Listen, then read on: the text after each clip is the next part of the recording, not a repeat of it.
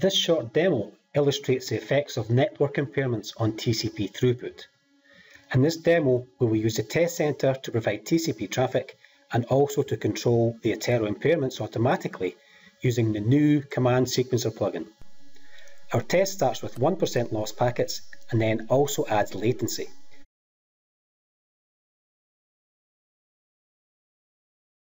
Now let's zoom in on the throughput chart and fast forward to the end of the test.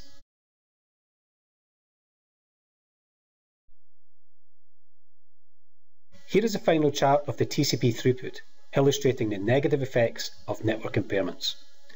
This demo shows why it is necessary to perform tests with stateful traffic under real network conditions to verify the overall network performance.